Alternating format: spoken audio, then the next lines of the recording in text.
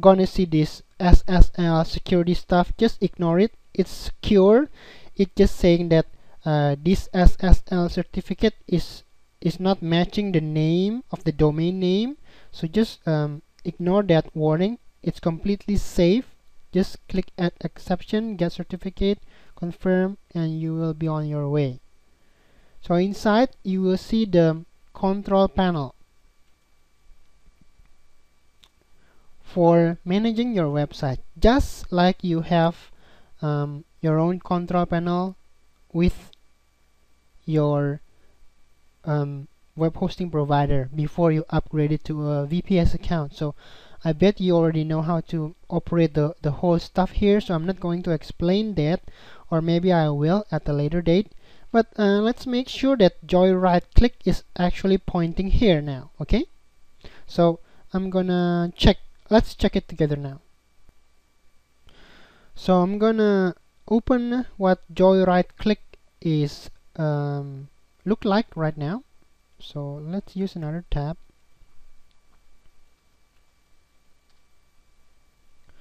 So it looked like this. Okay, it's like a folder, CGI bin, and nothing in it, because we have nothing within the control panel itself. So we have to start publishing or upload your website files into your cPanel account, which you just create. So let's do this real quick, just to show you that it's already working and pointing to this VPS. I'm going to use the file manager here. I'm going to tick that, and I'm going to click go.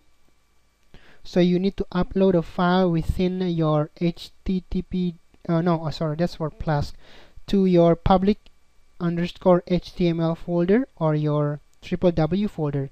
So we're going to create a file here just for testing.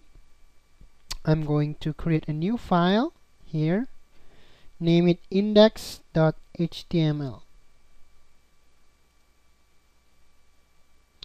I'm going to edit this file now. I'm going to use the HTML editor. Click edit. This is just to show you that it's already working. Now I'm going to use H2 welcome to joyrightclick.com. I'm going to save it. Brought to you by the web host manager setup guide or something like that, right? I'm going to save it now. Click the disk button here, save it, and let's see what happens. Go back here to the Joy Right Click website. I'm gonna refresh. Bam! There you go. Oh, it's actually an HTML editor, so we can actually make it look nicer. Let's just remove this HTML code, and we're gonna bold it and make it like heading and make it red, or make it blue, and just save it. Refresh it. There you go. So that's how you set up everything initially for web host manager. I know we just covered just a little tiny bit of the whole functions you see here.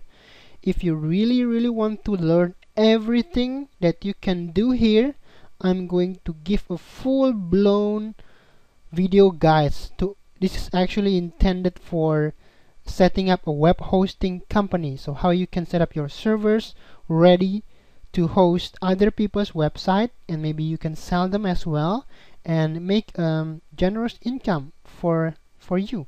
So to do that, please follow my video guides, which is available, so you can follow through all the guides there. Maybe like 20 or 30 or 40 hours worth of videos, which going to explain everything you need to know on how you can set up your own web hosting company and set up your servers properly, securities and application software you need to install, and everything.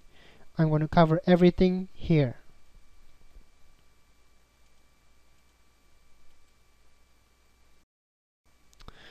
And that's it. And thanks for watching, and I'll see you on my next video guide.